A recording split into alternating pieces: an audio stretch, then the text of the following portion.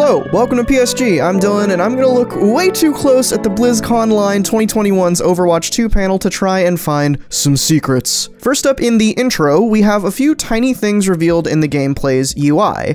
We've got what looks like to be a gauntlet-style hero mission where you have to survive a gate hack, an early look at the canister hero mission mode, some sort of health bar or something here, and, critical errors. This is a work-in-progress game here, fellas. We also get our first look at Sojourn, who could fill a whole video of analysis. I'm not going to go over her moveset and stuff here. We see a talent for Soldier 76 that increases the healing power of Biotic Field. I'll talk about talents later. A new quick slashy null sector Omnic, and of course, the most important and revealing, who is in this ship that Reinhardt and Mei are jumping into? It's the totally new characters Brigitte, Mercy, Winston, and Sojourn. Or Genji, that might be Genji, but it's probably Sojourn. It's hard to tell. Very important stuff. Surprisingly, there's not a whole lot to glean from going frame by frame in the PvP section here. The only gameplay thing I could find is that Reinhardt's barrier has 800 health instead of the 1600 it currently has. This is a pretty big nerf, but it makes sense when you consider the buffs to his Fire Strike and Charge, and lower shield health definitely entices a Reinhardt to be more aggressive, which is what the devs want tanks to do moving forward. They're trying to treat them as more brawlers than actual, like, tanking damage people. Which makes sense, I'm down for that. Other than that, in this section, I don't know, Hotel Fellini here in the Rome map, that's a real place. Also, it looks like the New York City map was called Manhattan in concept stages at some point. Very cool. Moving on.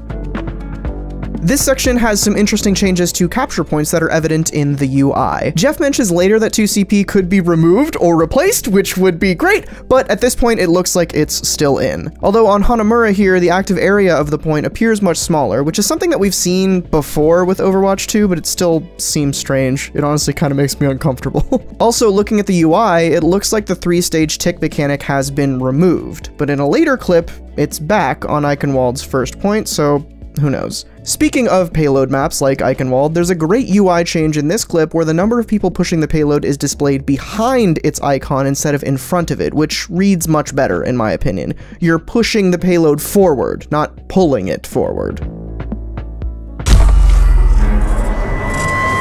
Not the scatter arrow. Yeah, I don't know what the hell this is. Maybe it's a talent that's just reusing Hanzo's old scatter arrow icon, or it's a bug. Who knows? In this section, we also see some names for hero mission types: retrieval, payload, holdout, and escape, and an option for difficulty level once you click on a mission. Also worth noting that this map seems to be shared between hero and story missions with a toggle in the top left. There's also what looks like to be a new temporary health type color coded green.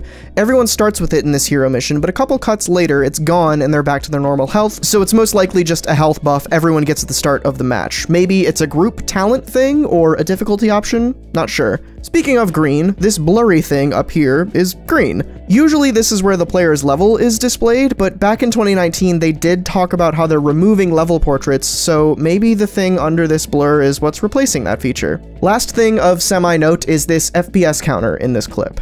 Pretty much every other FPS counter in this video is well above playable, but this one is consistently around 40 FPS, which could be concerning, but the game is at least a year out and we have no idea what state it's in terms of optimization or what kind of hardware the devs use to playtest, so you can probably just disregard this one. Okay, so as expected, there's a lot to unpack in this section, but before we get into that, let's take a look at this scene.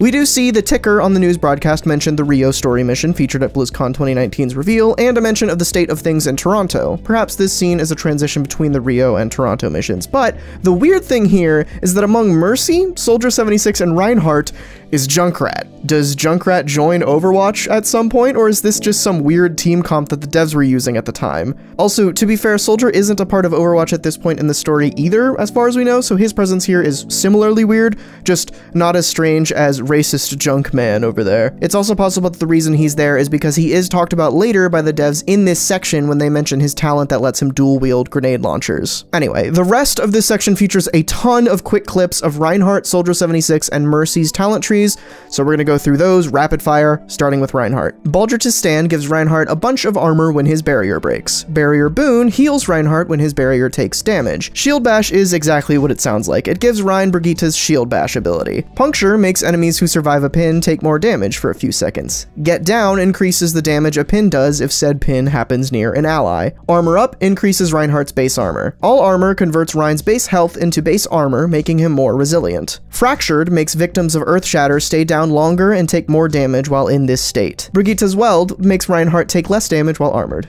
Cute. Overhead Smash makes a successful third consecutive hammer swing stun the target and deal more damage. Icy Pains makes Charge deal more damage to frozen enemies, which ties into the Ice Strike talent that he is shown using here. It's also worth noting that in this clip, Rein's shield has 1200 health, and his hero health / armor is noticeably lower. This is most likely just a talent we have yet to see details on, or some earlier change to Reinhardt in general. Moving on to Soldier 76, we've got Inexorable Trigger, which adds more damage to Soldier's rifle the longer the trigger is held down. Tactical Advantage, which adds more damage to his ult. We've got an interesting one with Target-Rich Environment. It increases the duration of Soldier's ult with each elimination. Maybe you could make a build that keeps his ult up indefinitely. Deathly Accurate, which grants mini crits for a few seconds after an elimination is done with a crit, like a headshot or something similar. We've got Combat Veteran, which increases Soldier's health. Morale Boost, which reduces Biotic Field's cooldown the first time an ally is healed in it. Another case where, with a good build, you could probably have Biotic Field up indefinitely. And another strange thing that I found, which I thought was worth mentioning here, is that at various points in this entire video, Soldier 76's health is set at 201, which is probably just a weird debugging thing, or a bug or something, but I figured it was worth mentioning. And lastly, we've got Mercy. She doesn't have much, but we do have Rapid Response here, which increases the range and movement speed of Guardian Angel. We've got Outreach,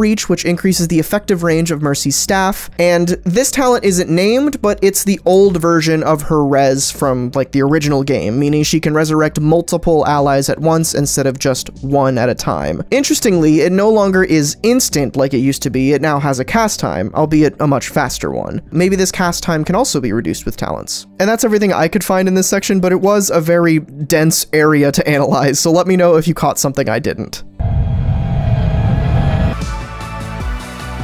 I couldn't find anything of note here. I don't know, this guy looks like he's watching himself.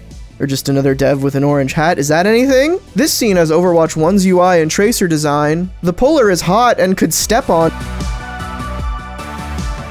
Techwear. Yeah, there's nothing below the surface in this section.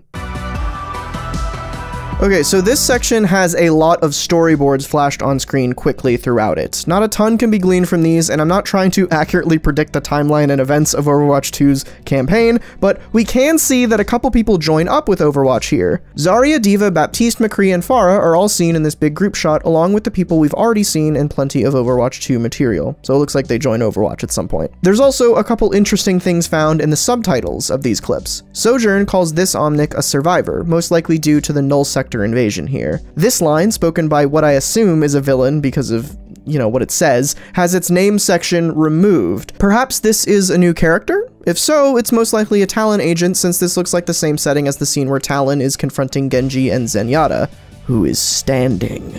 We also see some Talon grunts here, which is neat. We know Talon is another faction we'll be fighting like Null Sector, but we haven't seen much from them until now. Last couple bits here, these two civilians are named. Maybe that means they're important to the story. Could also just mean they're important to this specific escort mission, who knows. And lastly, this list in the dev software notates certain entries as PvE only, meaning that Rio, at the very least, will most likely have a PvP version, as well as its story PvE version. This can probably be extended to other PvE maps. I doubt they're just not going to use those big maps for both modes. That's all I could find. Hopefully I found something interesting, or at least save you the time of going frame by frame in this to read, you know, talent paragraphs and stuff. Let me know in the comments if you found something I couldn't. Be sure to like, subscribe, and hit the bell, and tune in for more PSG content down the road. Thanks so much for watching.